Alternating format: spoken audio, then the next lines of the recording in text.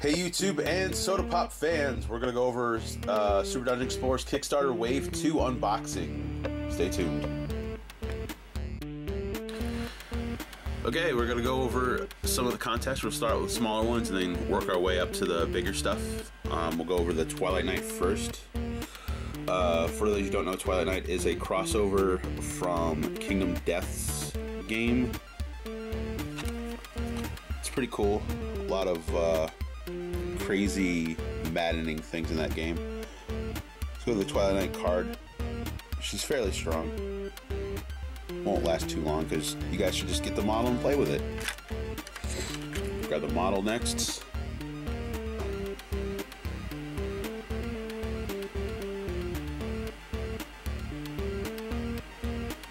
Really good model. Pre-assembled as always now. All the stuff from Soda Pop Miniatures for Super Dungeon Explorer comes pre-assembled. So you can just take it out of the box and start playing with the game. Next we'll go over the Tabby Book Mage. Here's your card.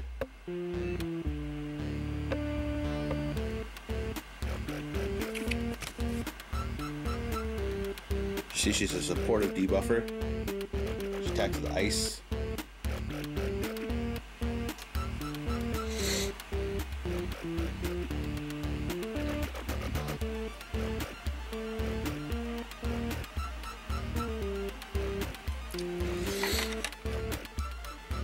So yeah, go back with the next stuff. Okay, next we're gonna go over the Bag of Slime, which is a new thing to the arcade mode for Super Dungeon Explorer. Is the critters, and slimes are pretty rad in general. So you get 12 slimes in the Bag of Slime, and they are translucent and colored, so they are pretty rad. See if we can get into the details on there. There you go. You'll be able to see the eyes on this. Try a darker one. That's a little better with the light. So you can paint them up pretty much like their pictures. And they have both the standard game cards and the arcade mode game cards. And both they are insignificant, meaning that you don't get any points to your loot if you destroy them in the game.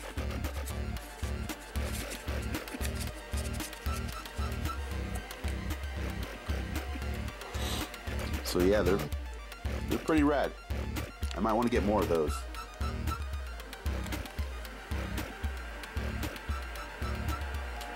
All right. Now we'll take a look at the Goro and the Deep Root Wolf Rider hero. So let's go over the Wolf Rider first. So it's a large model. She's on a wolf, as the name suggests, obviously.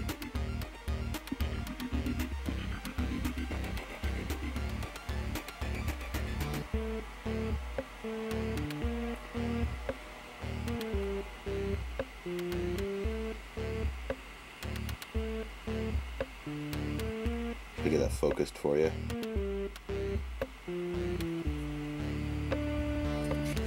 Let's take a look at her card. She's speed 8, so she's pretty fast. Surefoot, can't get knocked down.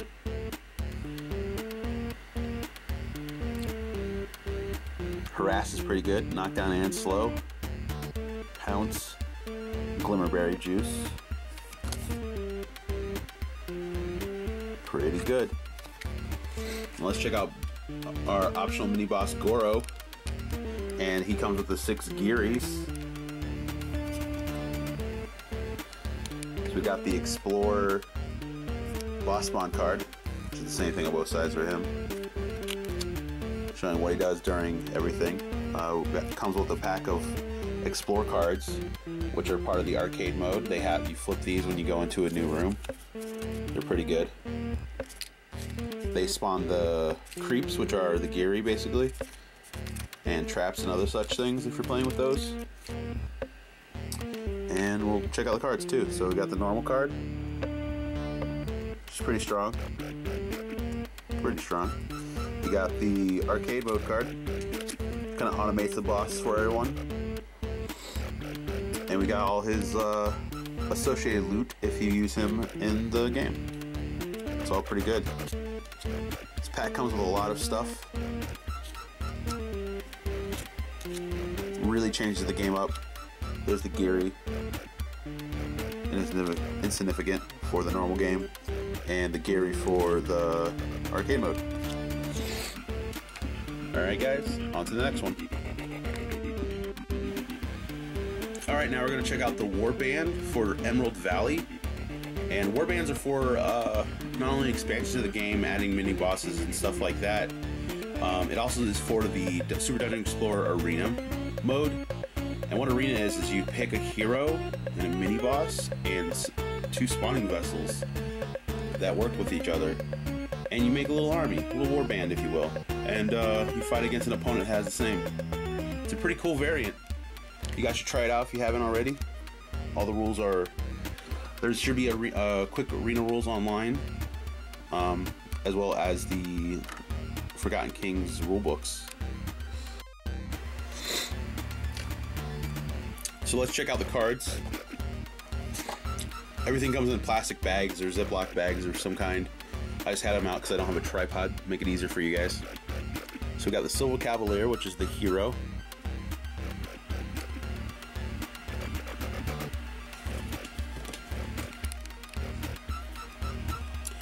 We have the Glimmerwing mini boss.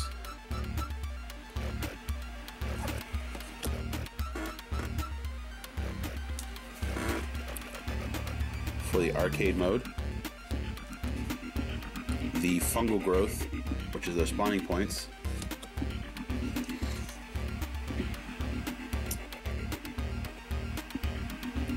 Okashroom, or Okoshroom,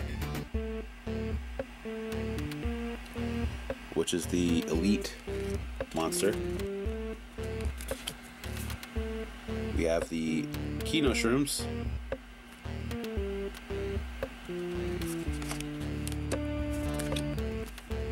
The Truffle Pig.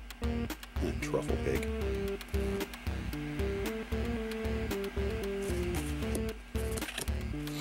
And then their arcade equivalents, Fungal Growth, the Fungus Brigade, which are both of those, of the Oko Shrooms and the Kino Shrooms. Same with the Pig Patrol of the 2 Truffle Pigs. And the Shimmering Robes from the Glimmerwing. So let's check out some of the models. Check out the Silver Cavalier. Whoops.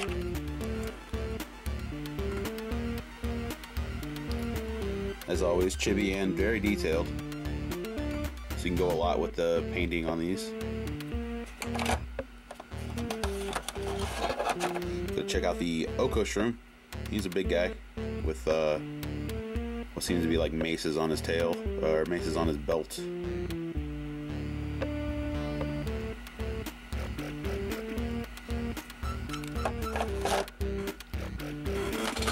Check out another one, another Oko Shroom, because there's 2 of them. There's the Fairy Dragon with a Kino Shroom on him, but the Fairy Dragon mini boss.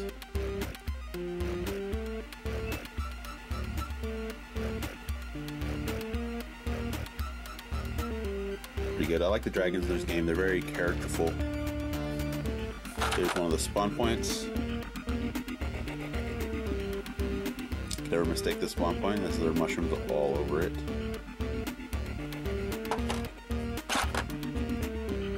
Here's one of the Kino Shrooms.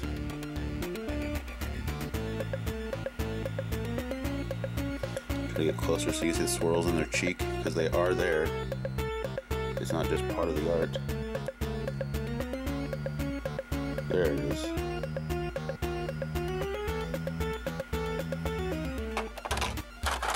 And then the Truffle Pig.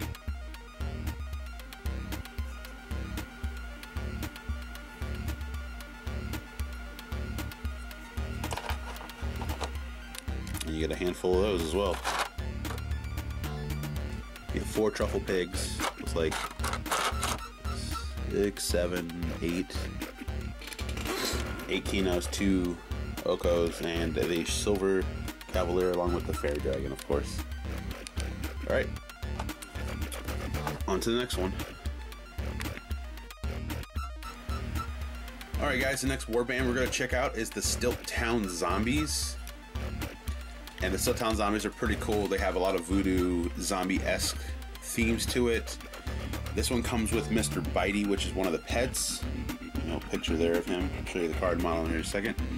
As well as the hero, Mary Claude. And if you follow Super Dungeon or Soda Pop Miniatures in general, you know she's one of the regular cosplayers that cosplay with them when they go to conventions and stuff. She's a professional model. She'll be at Gen Con this weekend, Gen Con 2015. So check it out, guys. We'll start with the cards again. Mr. Bitey, a little pet card, comes in the treasure. The loot cards, you get pets in those. Those pets help out with your hero, adding a little bit more damage, a little bit more support. We got Survivor Mary Claude with her rolling pin and her frying pan weapons. We got the Gruesome George mini boss.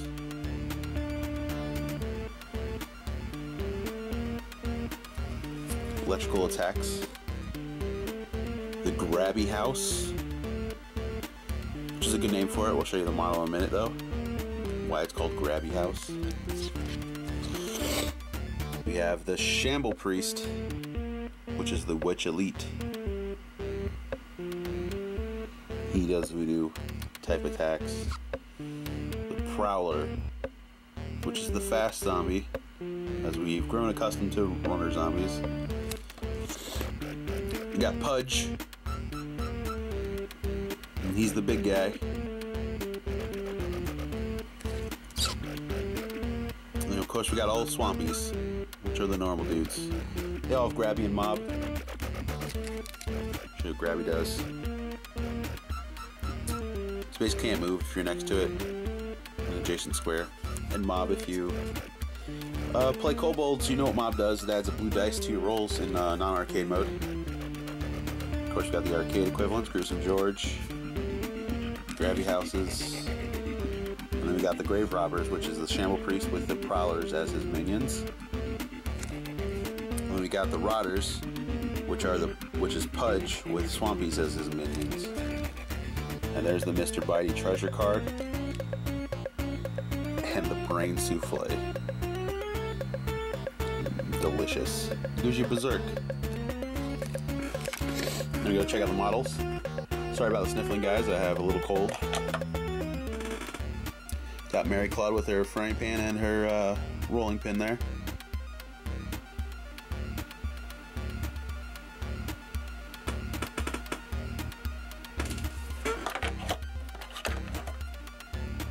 Got the Voodoo Priest guy.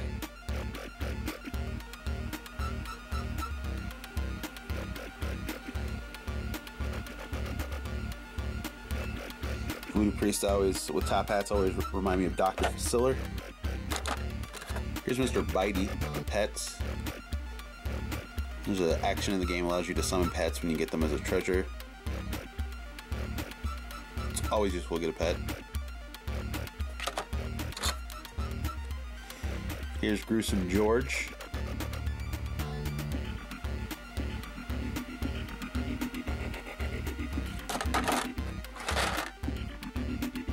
Here's Pudge.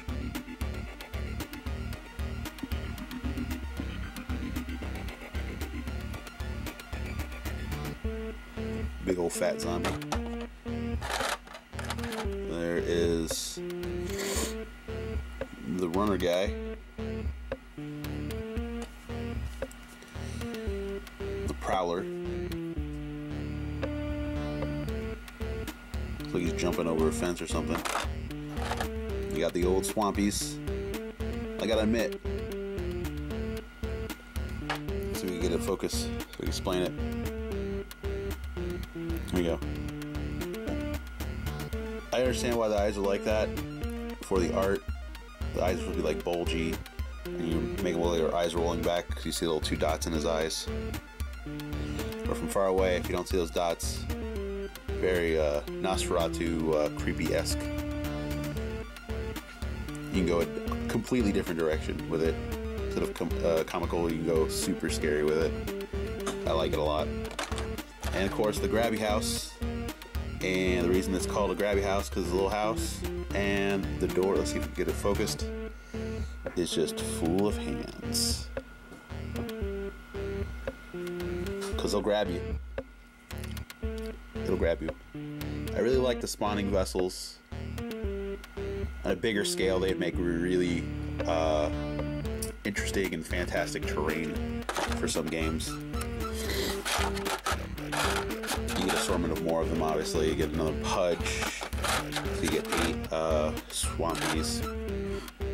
Or 6 Swampies, 2 Prowlers. Here we go. 2 Prowlers, 2 Pudges, 6 Swampies, a Mr. Bitey, a Brain Souffle, and everything obviously on the back of the box. Tell you what you get. And one more warband, guys. And then we'll go over the tile set. Okay guys, the last warband the Kickstarter Wave 2 came with was the Claws of the Worm. And the Claws of the Worm are the Kobold. It's the Kobold themed night set. We'll start with the cards.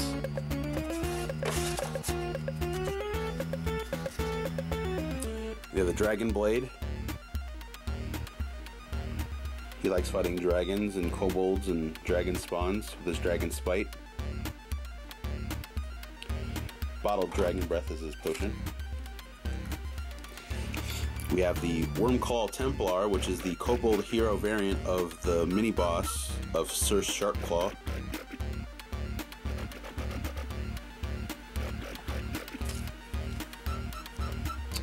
Sir Sharpclaw's mini-boss card.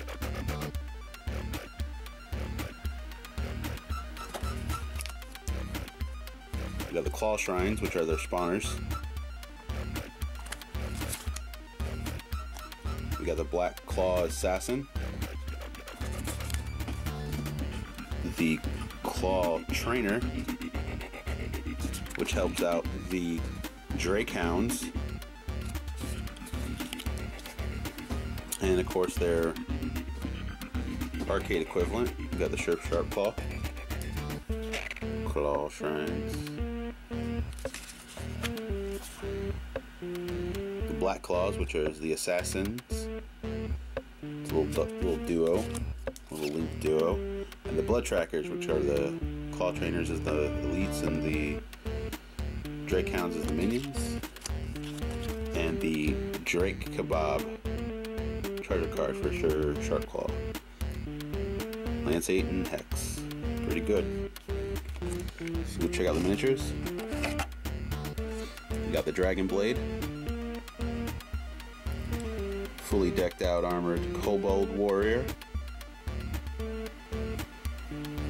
Flowing cape. We have one of the Black Claw Assassins.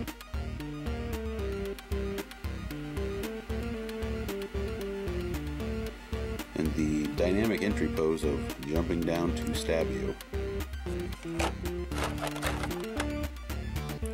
We have the Sir Snapjaw model with a bent lance, but that's okay, guys. With resin and plastic models, you don't ever have to really worry about them being bent. It just naturally happens because of heat, or just if the models rustle in a certain way. They bend back. The easiest way to do that is to dip that in hot water. And as you wait it in that hot water, it's just about boiling, like hot tea water basically. As you wait, you'll see it bend back in place to where it wants to be, so it'll be straight. And then you just put in cold water so it solidifies that way, and that hardens the molecules so that it doesn't rebend. But yeah, like stuff like that. If you have a lot of models with a lot of easily bent objects, stuff like, I wouldn't leave that in heat. Say like the trunk of your car during the summer, or in your car. The trunks are usually okay.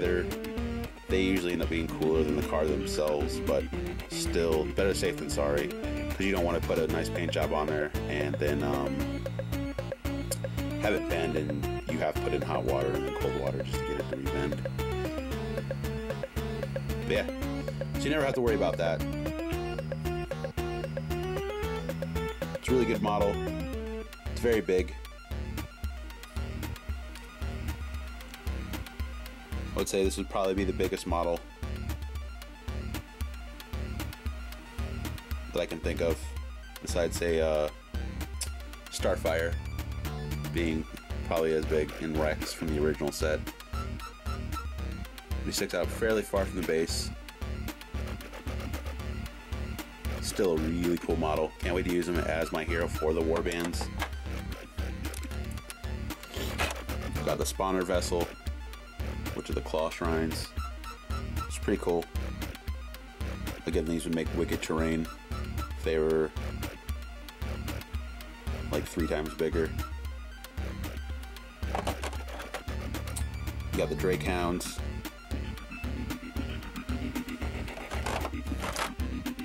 The Taskmaster. The comical goggles. And his whip as well. Fantastic. And I think that's it, because we went over the Assassin, the Drake Hounds, the spawning vessels. Yeah.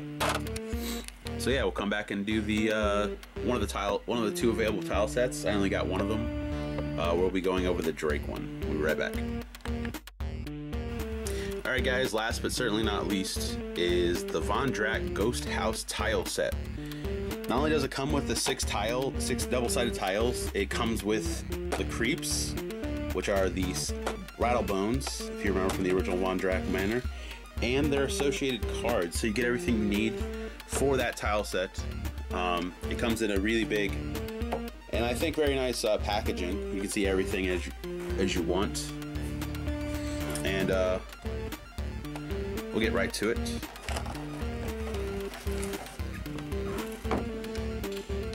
Of course, you got the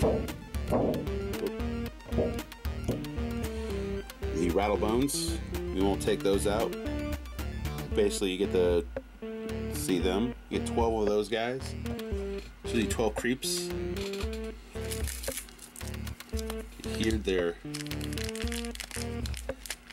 associated cards and treasures and whatnot. Rattle bones for the classic version. Rattle bones for the arcade. Then you got the effects of the tiles themselves, what the little symbols and stuff mean on this specific tile set. So that's difficult terrain, there's chasms, there's structures you can't walk through, the Goddess Shrine, which helps you out, gives you blessings, Sentinel gives you more defense, Champion gives you more attack, Brambles hurt you and give you the poison modifier, spawn locations where spawning vessels go, fresh graves is difficult terrain where rattlebones spawn from, and secret passages are ways of bypassing certain areas. So let's get to look at the tiles themselves. So that's to the side. Let me try to open this with one hand.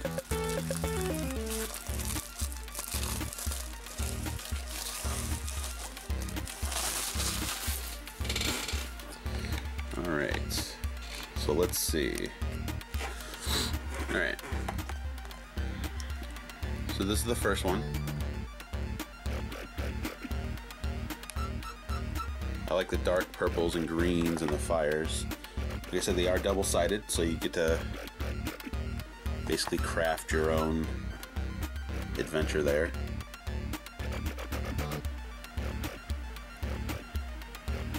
See structures and difficult terrain, and brambles. There's some goddess chamber. There's some goddess statues. Spawn vessel. Statue you can't walk through.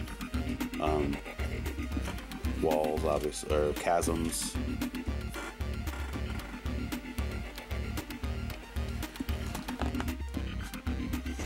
Everything's defined for you, so there's no guessing anymore.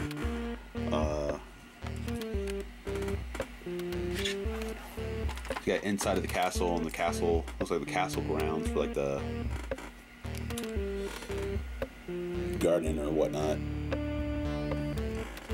Little storeroom, nice hallway, some bedrooms,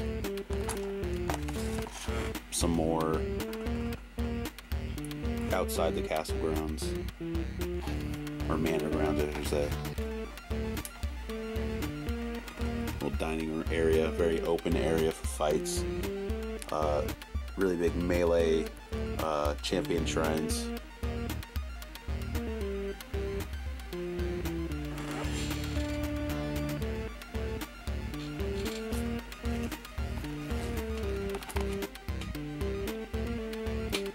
It looks like a pumpkin patch. It's really cool. Be cool with some of the Halloween during Halloween.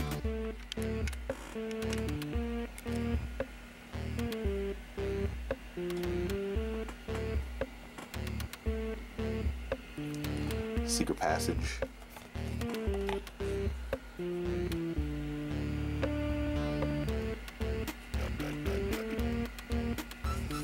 Like the glowy earth, the hollow graves.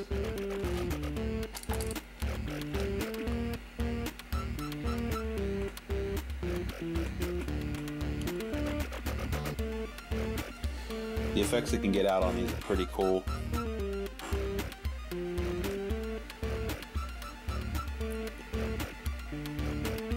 And you can use these for arcade if you want to. Right now they have one rollout mat they use for arcade, which you can use as well. It's all up to whoever plays. Alright guys, that's it for this. Again, sorry for the sniffling, I have a little cold. Check out their stuff. This is most of the stuff they're going to have for release at Gen Con 2015. Which is pretty much in the upcoming week or so. Check it out there, pick up some stuff, have a lot of fun with it. There's a lot of things you can do with this game. It's really fun. Play with your friends, your family. And until next time, guys.